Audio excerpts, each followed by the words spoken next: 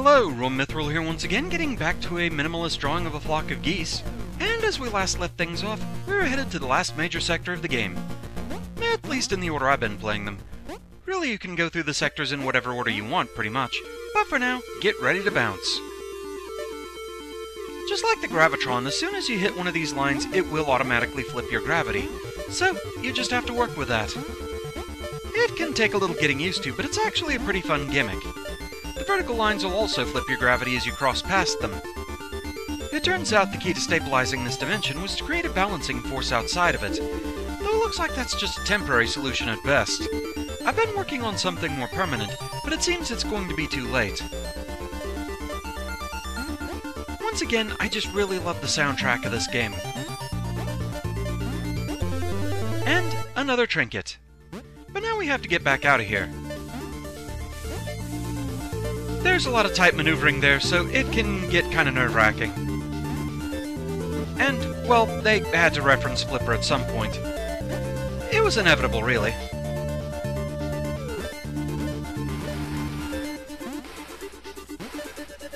You can do some pretty cool moves with the setups here. Syntax error. Well, that brings back memories of basic programming.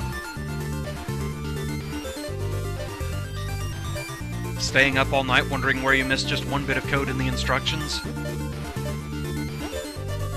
All I wanted was for my Commodore 64 to draw a rainbow. So, free your mind.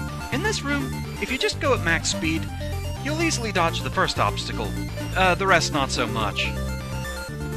This requires a bit more patience, so just take your time.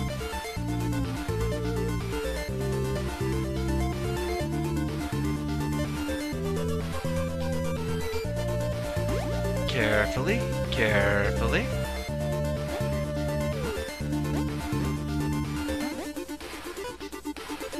Research notes. Access to the control center is still possible through the main atmospheric filters. Oh, I've already found this.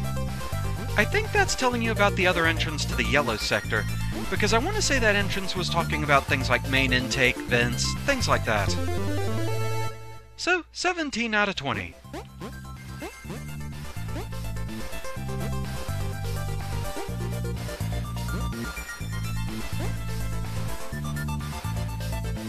Carefully, don't walk into the spikes, and there we go. Going down. Well, we saw the trinket up there, so we know what we're doing next. I'm helping! Good for you, Vermilion. Good for you.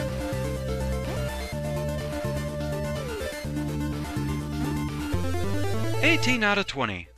Well, we're almost done with this part of the mission anyway.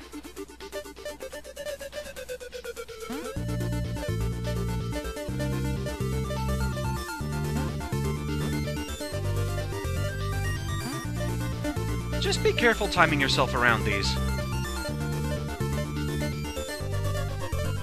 Again, take your time. Eventually you'll desync from them. And it's only going to get worse. You have less maneuvering room here, and honestly I'm surprised I got through that okay.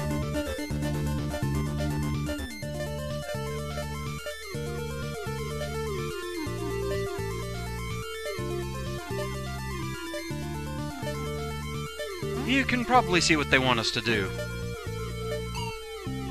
There is not a lot of maneuvering room there.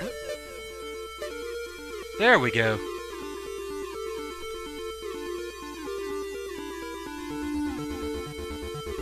I just really like these areas, they're so colorful.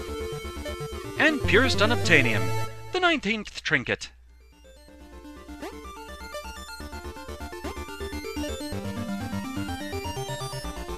Huh. I didn't even notice the background is shifting colors here. Trippy. And once again, now we have to get back out.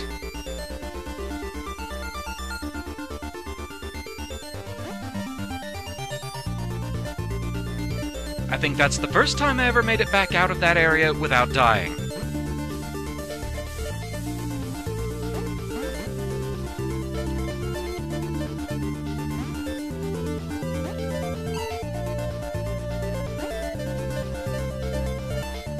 Going down.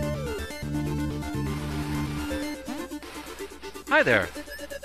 Oh no, Captain, are you stuck here too? It's okay, I'm here to rescue you. Let me explain everything. What? I didn't understand any of that. Oh, well, don't worry. Follow me, everything will be alright. Really? Okay then.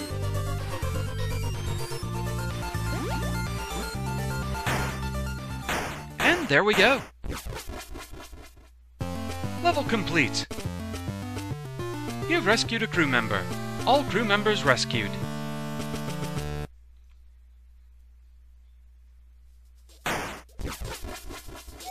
Welcome back.